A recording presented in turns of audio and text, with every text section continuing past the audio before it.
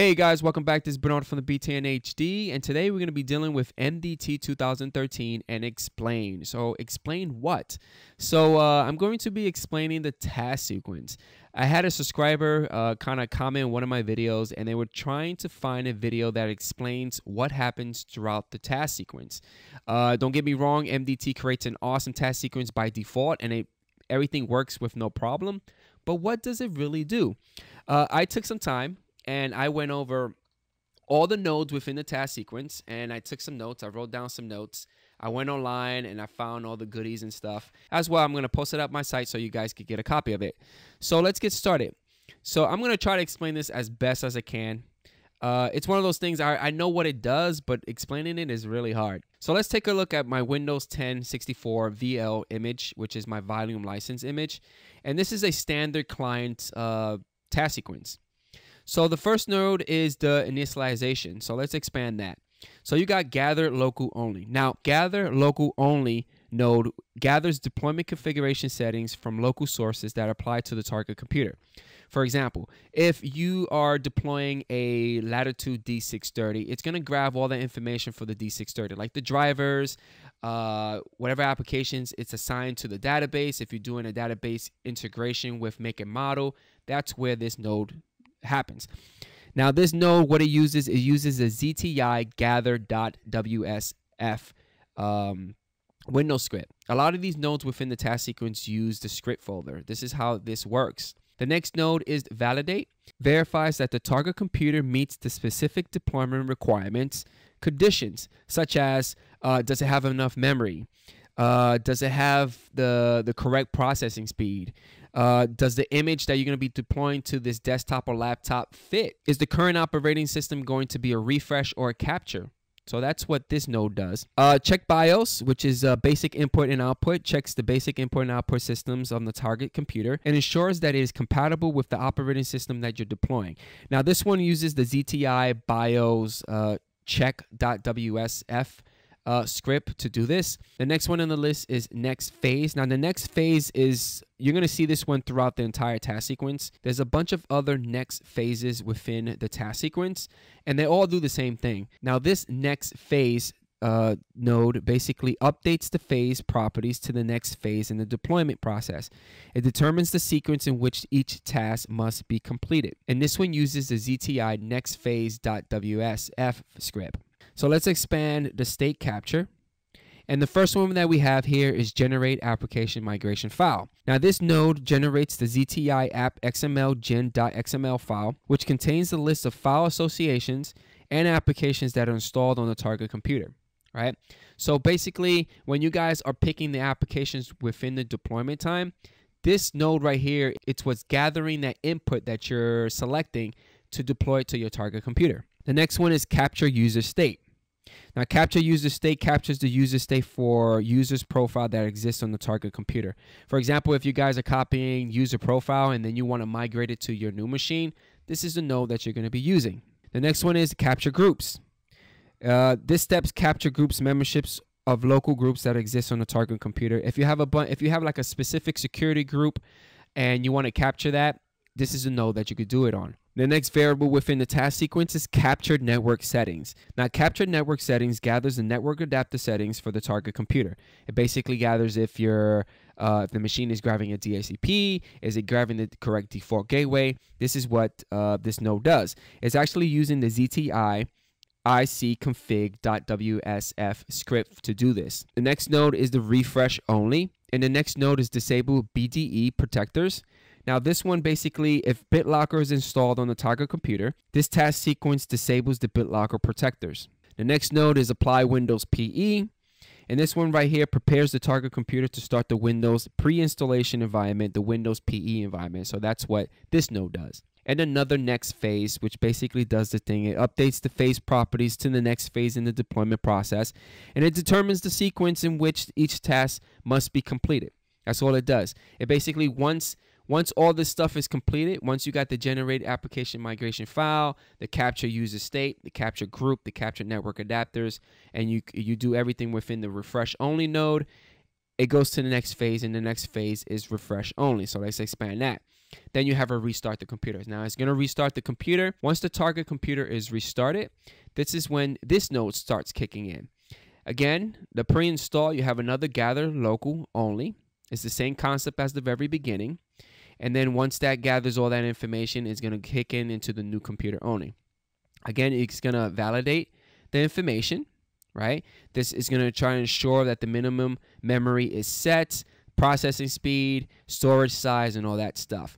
Now, with the new update within MDT 2013, they added 2 nodes, which is format the partition in 2 ways. You can either do it with the BIOS setting. A lot of these machines have UEFI, so they added these 2 variables within the task sequence, the format and partition, to do it either way. So this is pretty awesome. So as you can see, within the BIOS settings, it creates the disk as a standard MBR, a master boot record.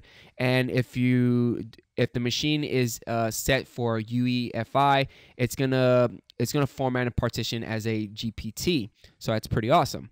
And then the next one is copy scripts. Copy scripts basically copies all the deployment files used during the deployment process to your local hard disk on the target computer, so it can continue doing whatever it needs during the desktop mode, right? So once you're in the desktop mode, you got that nice little dialog box indicating what application or what's next.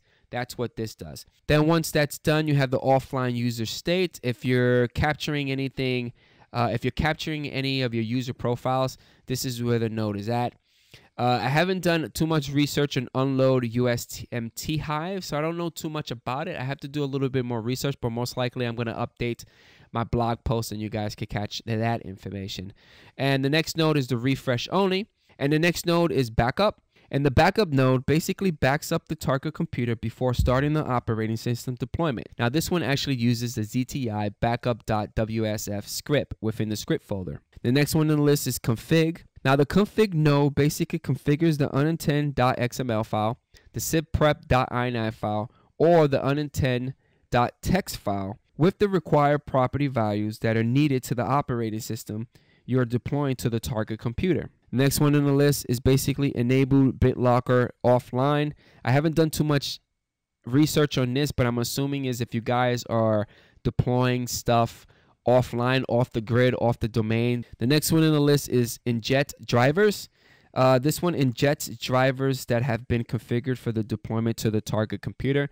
So if you guys have any iSCSIs or network drivers, this is the one that actually imports that stuff into your image. The next one on the list is applied patches.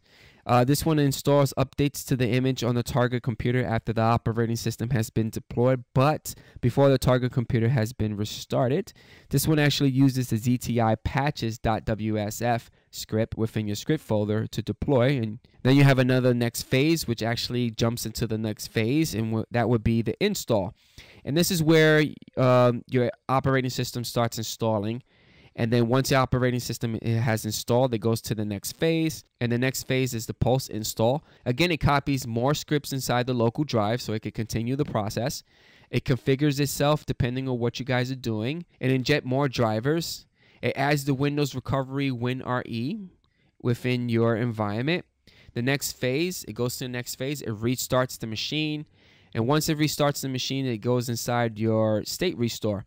It does another gather local only. Now, after the gather local only, you're going to get the post apply cleanup. And this basically cleans up unnecessary files after the installation of the image on the target computer. So it basically does a cleanup of all the crap that it placed inside your machine. After that, you got a recovery from the domain.